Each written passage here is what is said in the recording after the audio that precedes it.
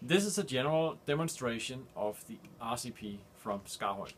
And just to give you a clue about how we are set up, we have a Blackmagic micro studio camera sitting here. It's connected to an ATEM switcher. We have a video hub, hyperdeck, and smart view. So you can see the picture from the camera right here. And here we have the awesome RCP. So generally we have the iris handle. And as you pull the iris handle, you can see up here on the monitor that we are adjusting the iris, obviously.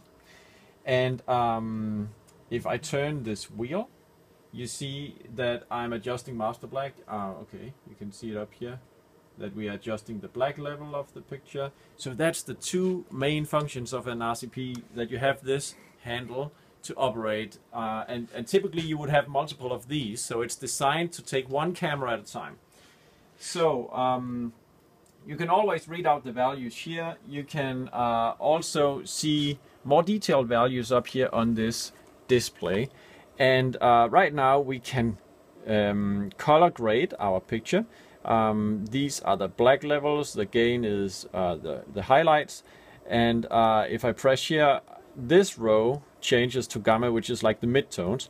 And that is managed by these rows of buttons. So you can see as I'm turning this knob, it corresponds to this tile on the display. As I turn this knob, this is the tile I'm adjusting. And you can see up here on the monitor how I'm sorry, it's out of focus really, but okay.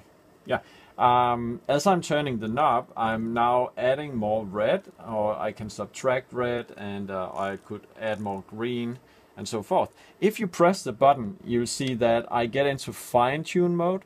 There's a small mark here, and then as I turn the knob, the value changes are smaller. So there's like coarse and fine for all these knobs. And then I go to this one where we have some settings for the chip and the camera, like sensor gain. So as I turn this value up, you can see the picture becomes brighter up here.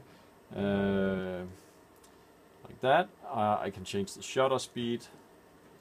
I can also change the white balance, like this. Saturation, hue. Currently contrast is not set up. And this is actually kind of duplicate because this is the iris value. So as I pull this knob, you can see that the iris value up here changes as well. But this is all configurable because we have an awesome web interface to do that.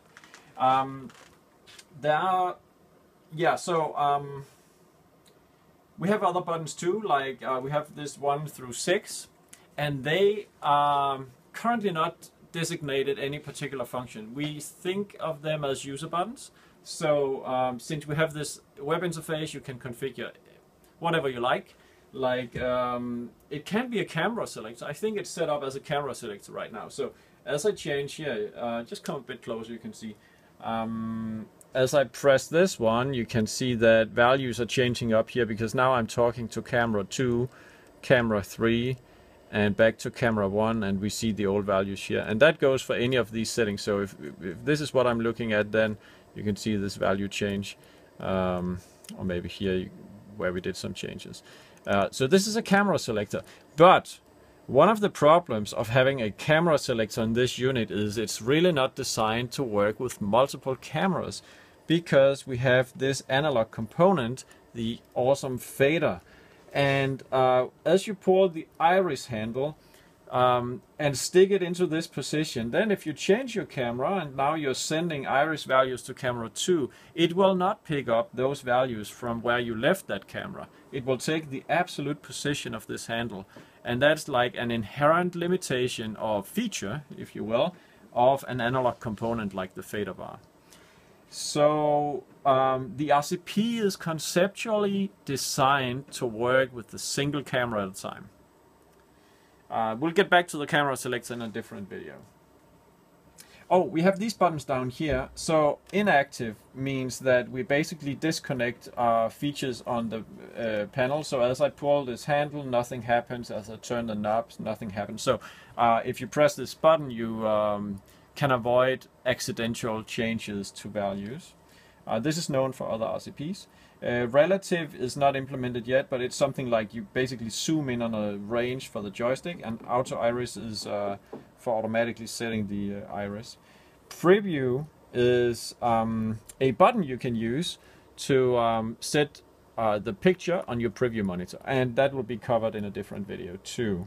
But it can work with ATEM auxiliary channels, video hub, or a GPI trigger, because on the back side of the unit we have these connections. We have a plug for external I/O, and now we are at it. We have the camera selected there, so you can also select camera from a dip switch.